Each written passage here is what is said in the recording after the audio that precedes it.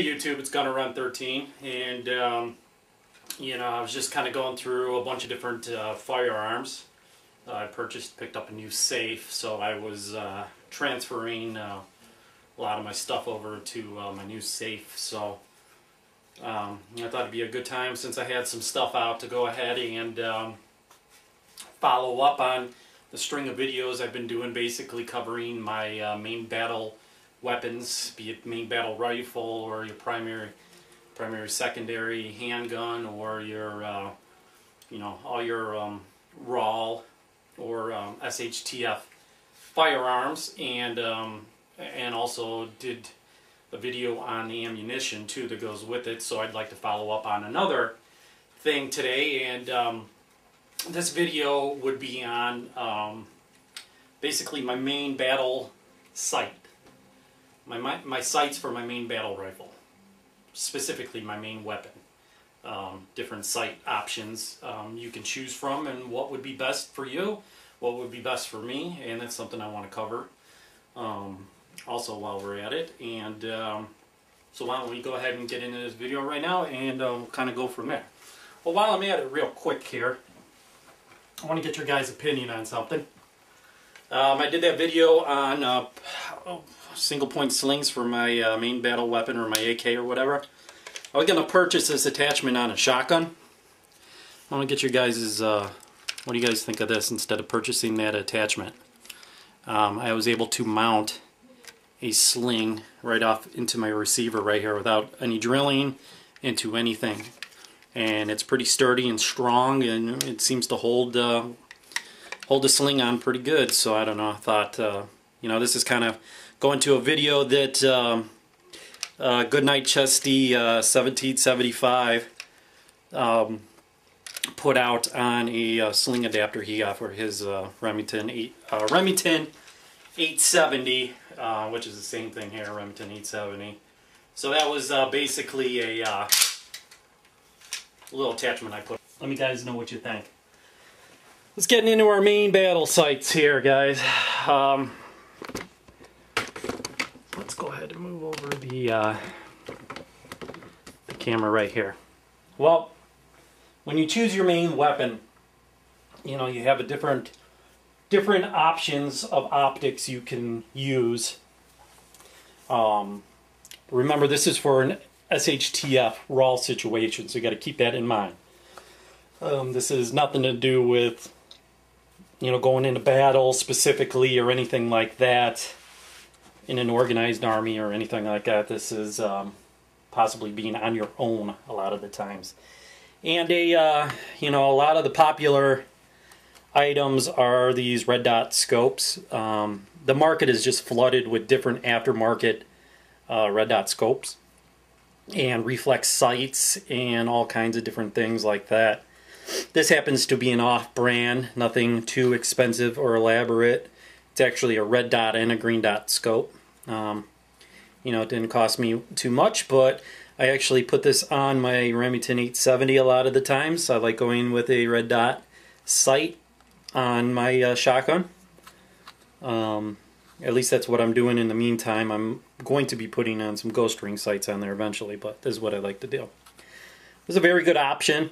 Takes batteries, takes AAA batteries, so you do have the chance of this sight failing on you. This works just as good as some of the expensive ones. It's not battle proven necessarily, but I would use this. I would have no problem using this on something. You mount this on your AR.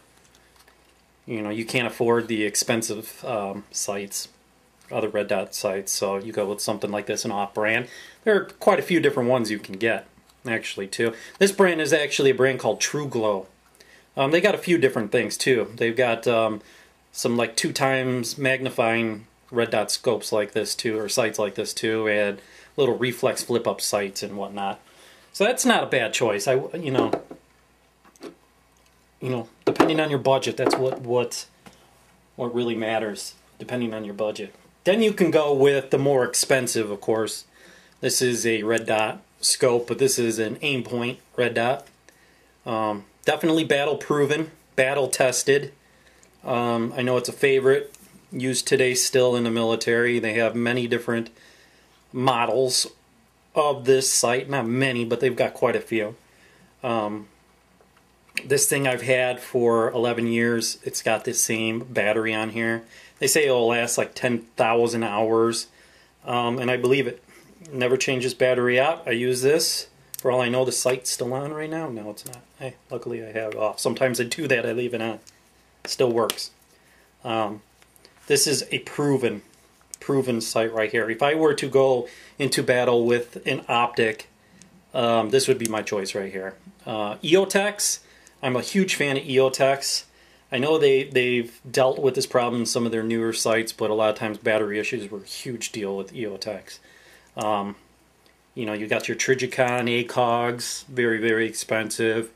There's a whole plethora of different proven battle-tested sights out there. In fact, I'm picking up something new that in the future I'll probably pick up something new that I got my eye on, but I'll go over that if I get it. We won't talk about that right now. But this thing right here, I highly recommend. Okay. Now, you know, if you're going long range, of course, you know, scopes, many different scopes. If you're using a more precision long range weapon, you know, especially for hunting and all that, you got to figure in something with some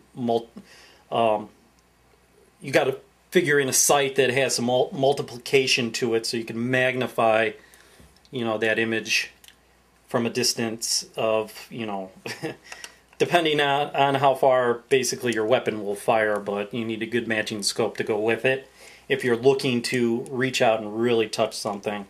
Like I said, for the hunting option, this is an important thing. For your main battle rifle, not necessarily so.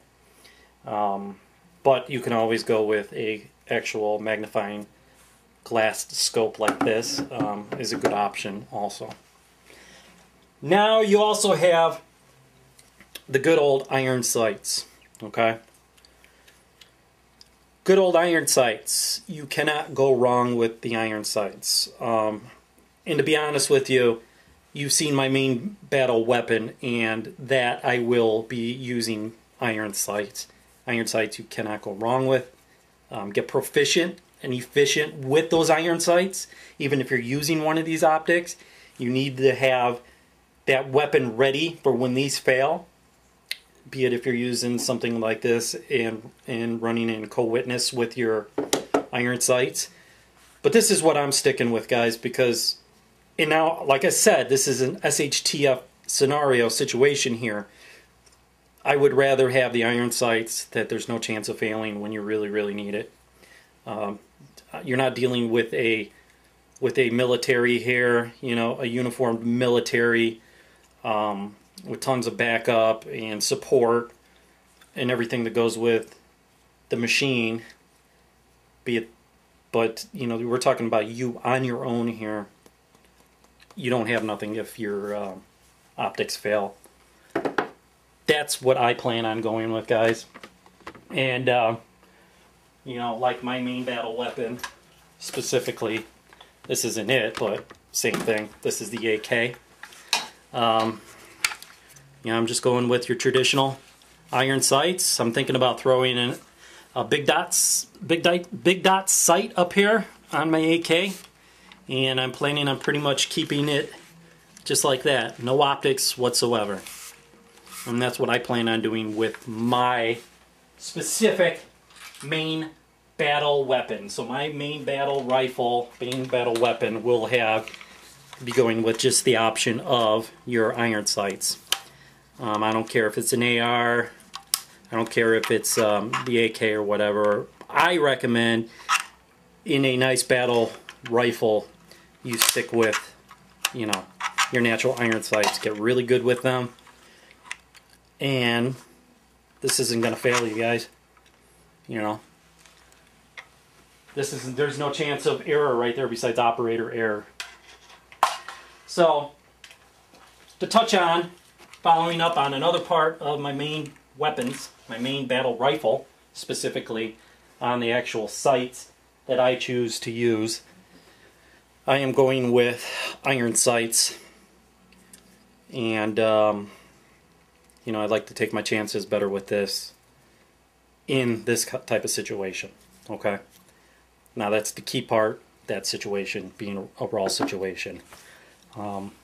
That's just another video following up on the string of videos I've been covering here. So covering their main battle rifle, main sidearm, you know, main rounds of choice, ammo of choice, and also now main battle rifle sights of choice. So another video, guys. This is Gunner Run 13, and once again, I appreciate everybody watching, and let me know what you guys think on some of this stuff, and we'll talk to you later.